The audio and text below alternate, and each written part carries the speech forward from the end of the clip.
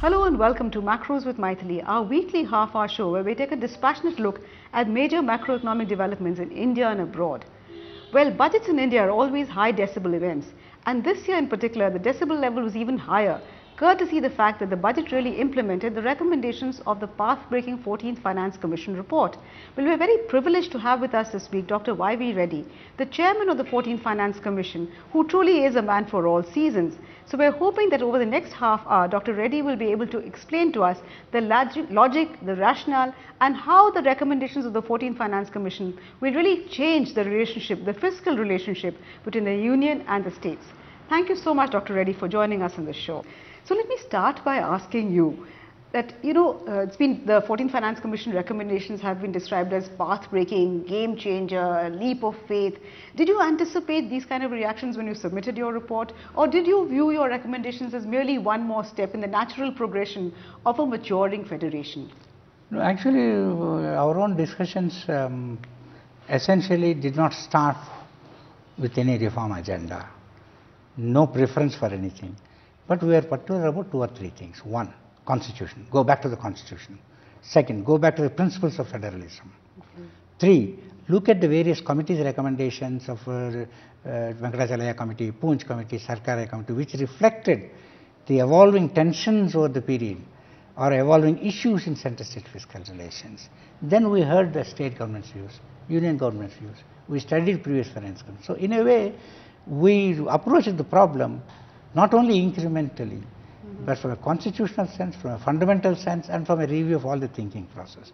So in that sense, the approach of the Commission was both continuity, but willing to change depending on the context. So I think... So it was very different from the way previous commissions had looked at it. There's some differences, always there is elements of continuity change, but in terms of approach, this was the fundamental thing. We went back into first principles only. And then we said that, look, we don't proceed on the assumption that a particular policy is good, particular balance is good. No, we just concentrate on the problems as pointed out by the state government. What do the state governments think of central responsibility? What do they think of their share? What does the union government think? And therefore, what our objective was to fix the problems. You fix the problems, address the problems, and arrange rebalance on that basis. Now, what does it mean? It simply meant two things. One, there is universal agreement that the distinction between plan and non-plan was artificial. Even Dr. Rangarajan Committee said it was artificial. So what should we do? Everybody agrees that it's artificial. How to operationalize? We operationalized it. Okay. So once you add planned revenue expenditure, it cannot be 32. Okay. 32 was based only on non-planned revenue expenditure. If you add planned revenue expenditure, it must increase from 32 now. Okay. So as far as the fiscal space of the centre is concerned, it has not in any way come down. Let me explain on the revenue side also. On the revenue side, 32 was fixed. But every time, Paul 13th, all these finance commissions said, it is unfair, you are not, cesses and surcharges are not being shared, it is unfair, and then they requested the union government to change the constitution, to amend the constitution. It has not been amended. So that is a fact. So you have to incorporate it and say that there should be, if there is an element of compensation for something that ought to have been done or something fair which was pointed out, so we'll keep that in view in fixing the share. So if you factor in these two, then it is not that much of a jump. Okay. Thirdly, if you just see in the recent years, the other transfers have increased a lot compared to the Finance Commission transfers. Now there is a feeling that the other transfers are so large, and that even in other transfers, earlier days there was a formula-based transfer, now there is non-formula-based transfers also.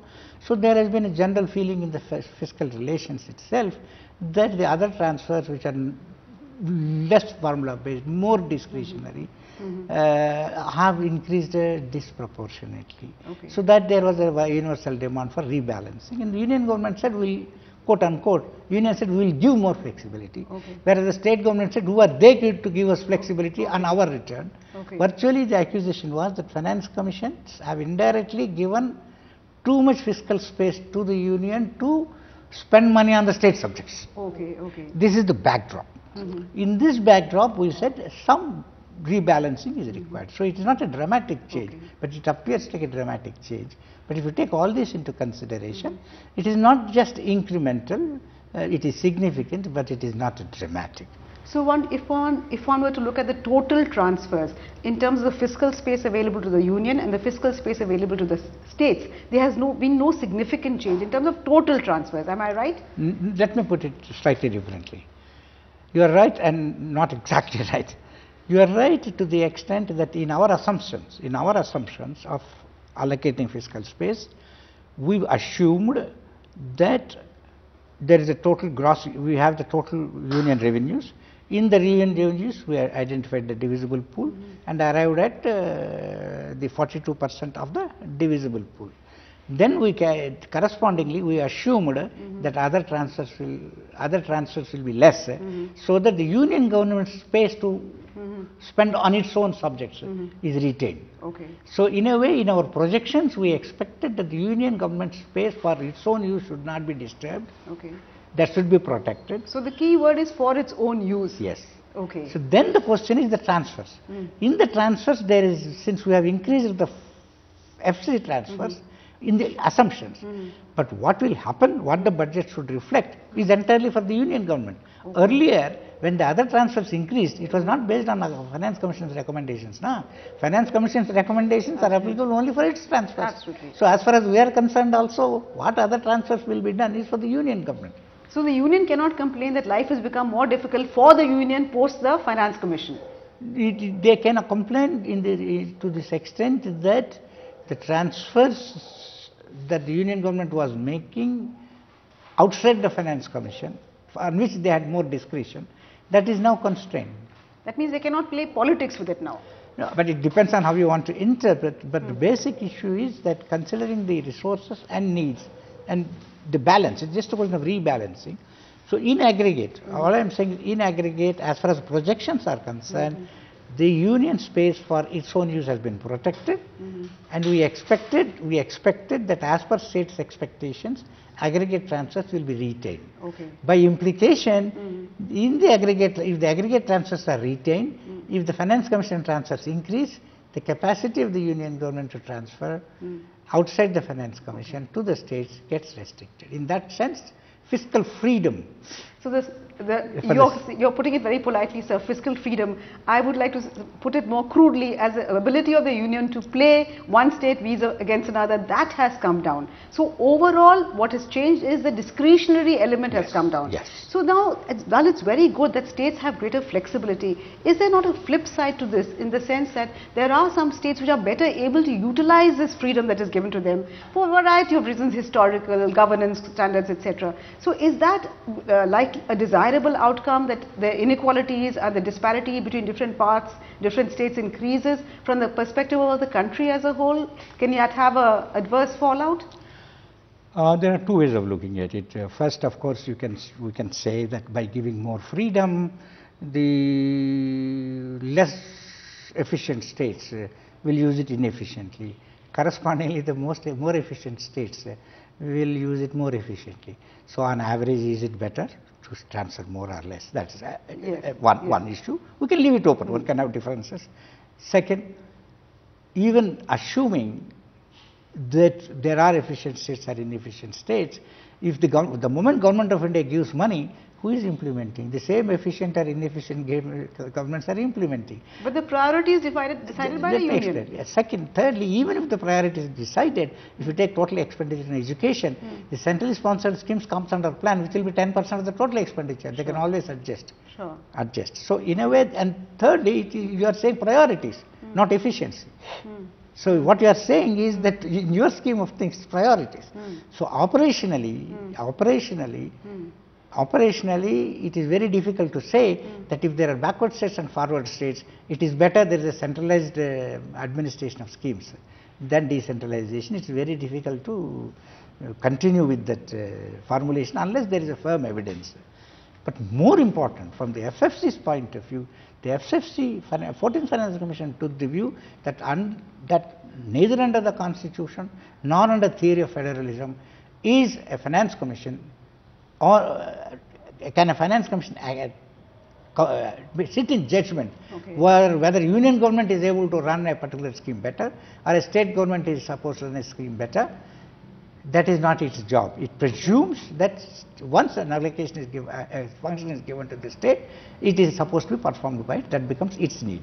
But there are standard criteria to say what are the type of schemes which can be undertaken by federal government or which can be funded by a federal government, like minimum needs, externalities, and that has to be provided, that has to be accommodated by the union government, and there is plenty of space for that in the space provided. So essentially your report debunks the theory that either the union knows better or the finance commission knows better. Your fundamental article of faith is that the states know best what is good for them. No. Union, states, local bodies, all of them under the constitution, under the law, are elected representatives. They are under the law, they are equal, and nobody has business to assume that one layer of government is superior than another layer of government. Okay. So your view really is that the states as well as the union are completely equal partners, and it is not that the union stands in judgment over what is a national priority also, even though actually the fundamental... A national, if you take, that's another interesting point, a directive principle of state policy. It is not a directive principle for union policy. That is true. Therefore, it is equally binding on the states. And the states have an equal responsibility. It is inappropriate to absolve them of the responsibility. It is encroaching on a territory if the center assumes that because it is a national priority, it is the union subject. I think that is a fundamental mistake. Well, I'm afraid on that note, Dr. Reddy, I'll have to interrupt you because we have to slip into a very short break, but please do stay with us. We'll be back very soon. Welcome back. You're watching Macros with Mythili, and we're discussing the implications of the recommendations of the 14th Finance Commission with none other than the chairman of the 14th Finance Commission, Dr. V Reddy. So another aspect that the Finance Commission was required to look into was the entire idea of a fiscal discipline, drawing up a fiscal roadmap, etc. My question is, were you disappointed that the budget this year did not really, follow the roadmap that you had given? They'd taken some more time, that is at the union level. And the second question to you is that despite the emphasis on fiscal discipline, why is it that in deciding the horizontal grants, you reduce the weightage for fiscal discipline from 17.5 in the 13th Finance Commission to 0 in your report? It is, I think you have to read the formula carefully. It is not a fiscal discipline. It was supposed to be reflected in the fiscal capacity distance. It's a fairly complicated formula. And one of the two important things, first and most important is complication is not an end in itself. It may be elegant. Whereas this is very simple. We have to ultimately also explain to the states what we are doing. And what is fiscal discipline, whether it's 2%, 1%. So limited point, what we said is, and we reverted to up to 12th Finance Commission. Incidentally, on this, we followed the practice up to 12th. Only 13th Finance Commission introduced that. And it is fairly simple. It is fiscal capacity distance. We have taken the distance. So as far as the indicator is concerned, and if you actually translate and make an analysis, this is simple, transparent, and historically well established criteria. So I did not say anything more than that. This is accepted except by the 13th Finance Commission. And why we need not go into it, but what is fiscal discipline is a matter on which there can be a debate. But this is the criteria which was adopted up to 12th Finance Commission. We reverted back to the old commission after reviewing the experience.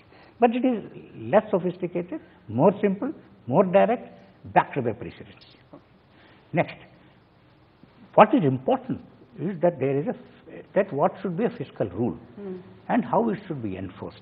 What's the best way of enforcing? That, I believe, is the remit of the FFC.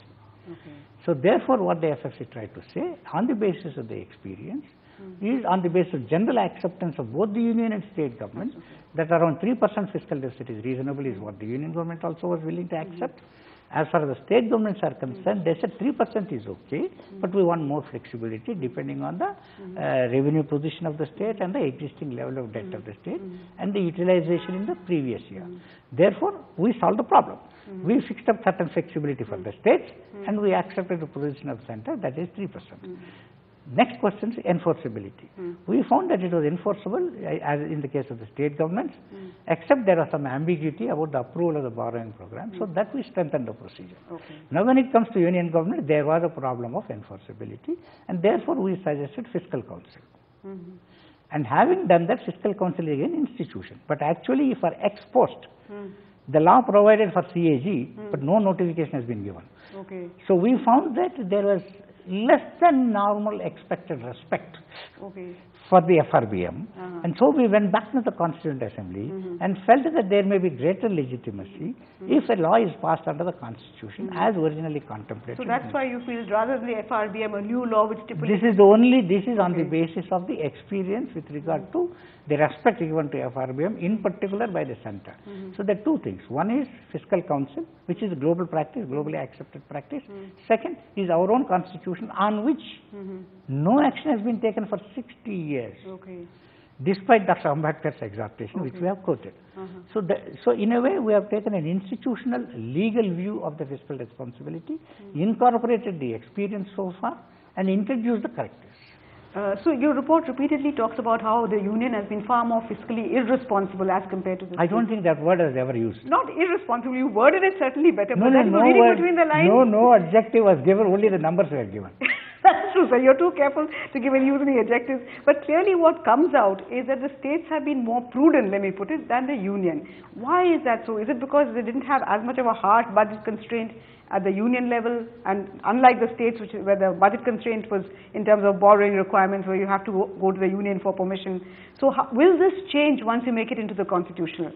Nothing can change. Ultimately, the Parliament can change the law. Okay. So if what you are saying is whether our suggestion of putting in a debt ceiling is going to improve the matters, I don't know.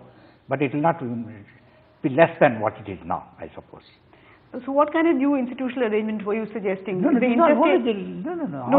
the law, sir, but your report also talks about the need for a new kind of institutional arrangement. There are two different things. The interstate council, etc., is different from the debt ceiling. That's got other transfers. That was one of the suggestions is that how do you ensure that the frictions between the union and states, which was very obvious, which has been recorded in the report, one way of solving it is, and which has been, in a way, it is a variant of NDC, a National Development Council, which was not very effective. It's a variant. It's focused on this particular issue. Okay. So you think the interstate council could possibly fit? Yes. And there is a connection with the Constitution again.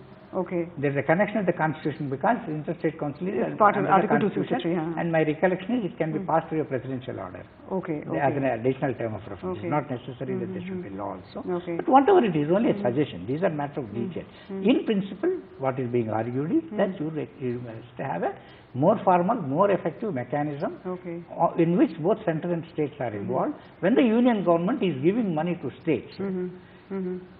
So the distribution, the design and the coverage should be mutually agreed rather than unilaterally done on some principles is in the interest of sound finance of the country itself and sound fiscal relations. See, the most important thing I would like to add is this commission has taken a comprehensive view of plan and non-plan. Finance commission transfers, non-finance commission transfers. Revenue, capital. So one, most comprehensive. Second, it is symmetrical between the union and states.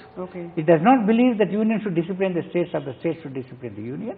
The union and states, under the constitution, they say union distribute between the union and states and symmetrical treatment, which is again one of the complaints. So we wanted to make sure of the states, we wanted to make sure that we have done the same scrutiny, same diligence to union and states, recognizing that union has unique responsibilities. It's the national government, it has to put the states together, it has to do counter-cyclical policies, it has external obligations. So that space you think is still available? Yes. Counter-cyclical policies, suppose we have another global financial crisis? That has been explained.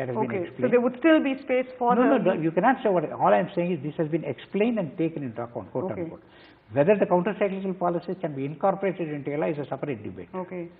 That's a separate debate on which again there is an issue. Because there are very few laws in which they are able to incorporate counter-cyclical policy in the fiscal legislation. Absolutely. So there is an operational problem. But in theory, everybody agrees. But in India, that problem doesn't arise because we are in a perpetual state of fiscal consolidation.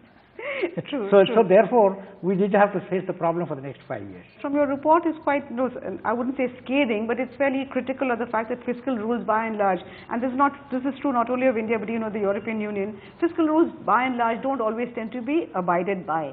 So shifting to, now we've moved from fiscal rules to monetary rules as it were under the Monetary Policy Framework Agreement.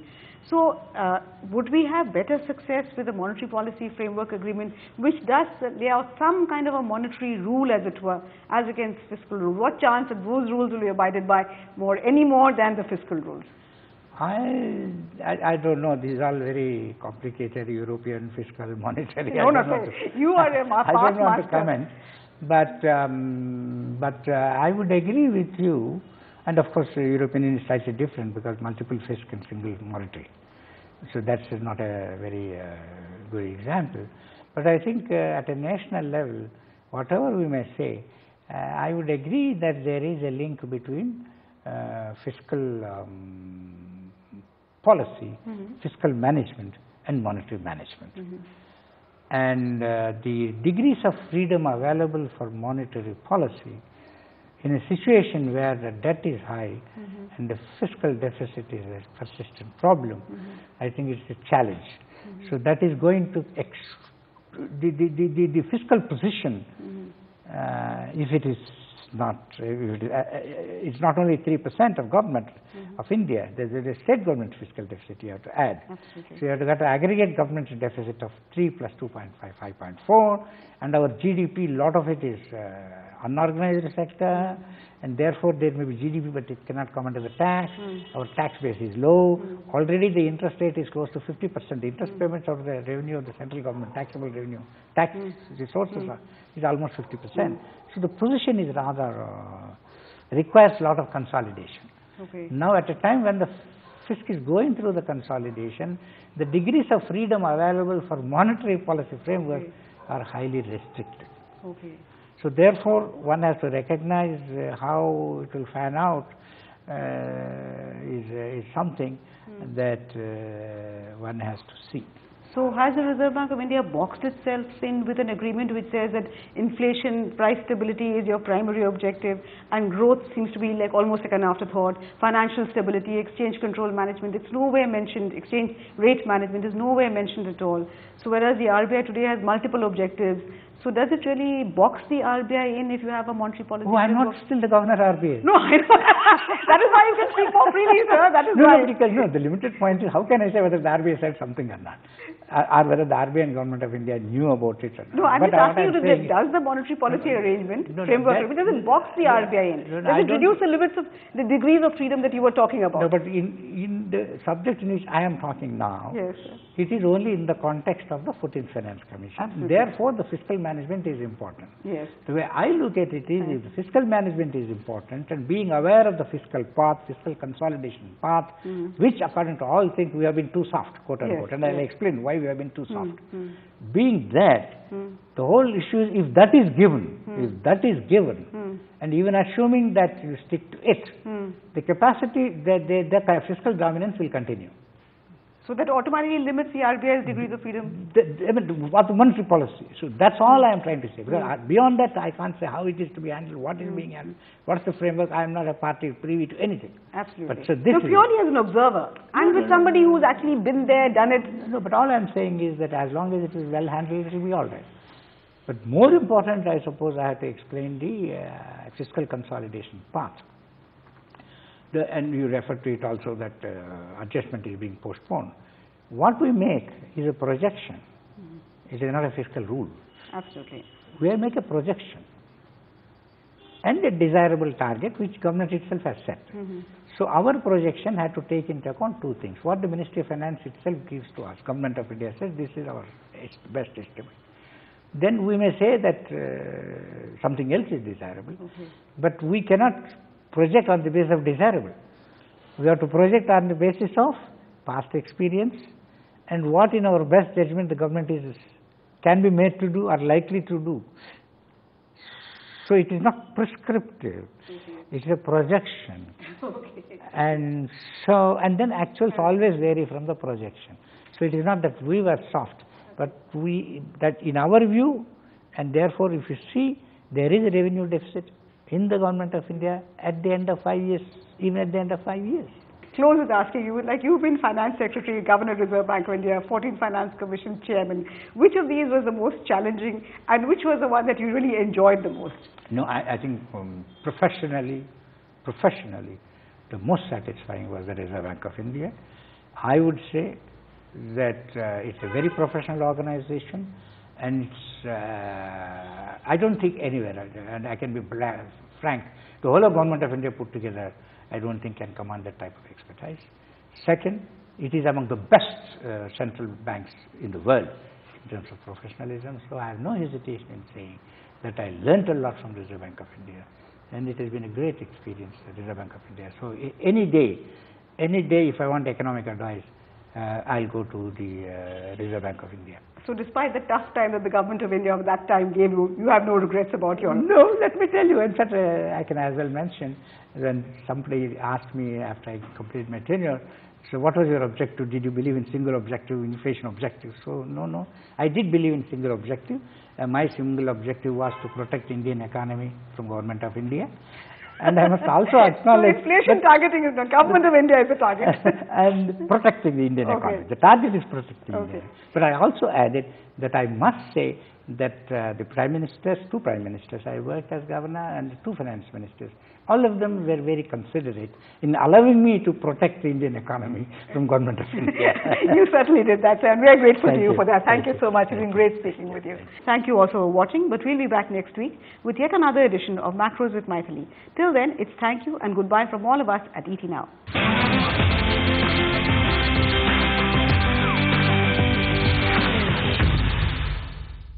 Find us on Facebook at facebook.com/etnow and don't forget to click the like button. You can also follow us on Twitter at etnowlive. To stay updated with all our programming, hit the subscribe button on our YouTube channel by logging on to youtube.com/user/etnow.